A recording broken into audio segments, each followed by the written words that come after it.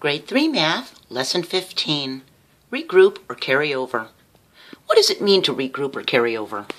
It means to put the numbers into the next place value. Place value in a number is the number where the places sit. If you had 234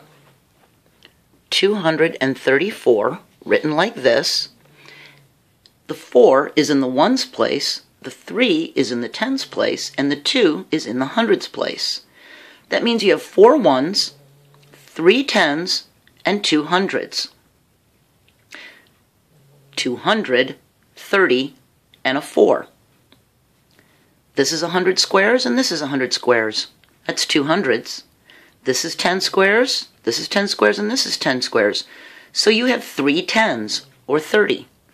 Here's 4 little squares, so you have 4 ones. See? Now, what happens if you put too many into one column? Here's 1, 2, 3, 4, 5, 6, 7, 8, 9 squares.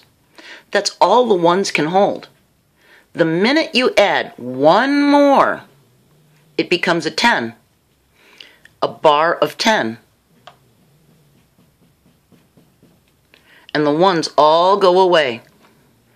It's now a 10. Same thing happens if you got 9 tens. If you added another 10, it wouldn't be able to fit here. It would have to go into the hundreds place, and you would have one box of 100. See? If you got 9 of these, that's okay. But the minute you add a 10th bar to the tens place, it becomes 100, because there's 10 bars here in each box. So, think of it as buckets. You don't want the buckets to overflow. The ones bucket can hold 9 ones. The tens bucket can hold 9 tens. The hundreds bucket can hold 9 hundreds. If you add one more, look at this. What if the bucket was this tall, long, skinny bucket like this? And here's the handle. And it could hold 9 little 1 boxes. The minute you wanted to add one bucket, 1 cup more of water, which would be the 10th cup, it wouldn't be able to hold it. It would overflow. So what you'd have to do is put it into the tens bucket, because they can lay sideways like that, see? So it would fit. And you could put another 10, and another 10, and another 10, and another 10, see? You could have all these 10s coming down like this. And again, when you got to 9, it would be up to the top, because it can only hold 9. When you got one more 10 that you wanted to add to it, it would go into the hundreds bucket. So let's look at this addition problem. We have 230 and 4, 234. We have 180 and 7, 187. That means there's 2 hundreds, 3 tens, and 4 ones, and 100, 8 tens, and 7 ones. When you're adding, you're only allowed to put one number in the column. You can't put 2 numbers here. 7 plus 4 is 11. You can't put the 11 there. It's only allowed to have 1 digit.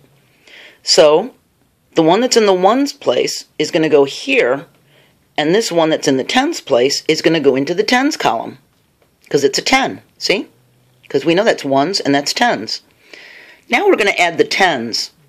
So remember, these are not ones, these are tens that we're adding. 8, 9, 10, 11, 12. So now we have 12 tens. Well, 12 tens is actually 120, because here's the 12 tens, and we need a ones place. See? It makes it become 120. All right? That's why 12 tens is 120. There's really a ones place right here. See? So now we have these 12. 8, 9, 10, 11, 12. We can't put a 12 here. So what we do is we put 2 of the tens here, and the one that's in this side is really 100. See? We put the 2 tens here, and we put the 100 over here. So we've got 1, 2, 3, 4. And that gives us 421. And we've carried over the numbers that were in the next column in the next place value. If we added it this way, okay, in the break apart way, we've got 7 and 4 is 11. Well, we'll put the 1 here. And because 11 is a 1 and 1 10, we have to put the 10 over here for the 11, because 10 plus 1 is 11, right? So now we're going to add this. We have 80, 90, 100, 110, 120. Well, we can't do that. We can't put that here.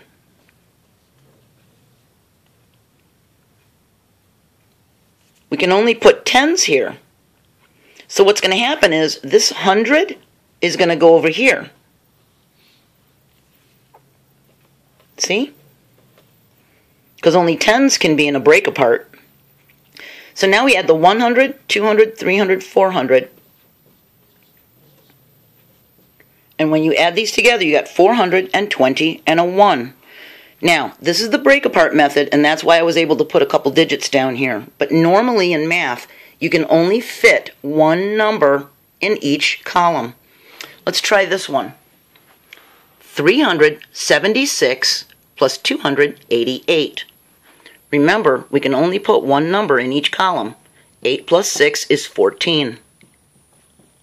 We can only put the 4 here. And this 1 has to be carried over into the tens column. 8 plus 7 is 15, and 1 more is 16. We can't put both digits here for the 16. So the 6 is going to go here, and the 1 is going to be carried over. And we always remember to count the carryover number. 1, 2, 3, 4, 5, 6. So 376 plus 288 is 664, and we carried over 2 times. Sometimes when you're adding lots of numbers,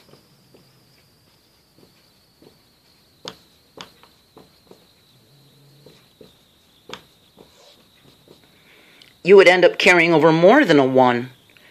8 plus 6 is 14, plus 4 more is 18, plus 7 more is 25.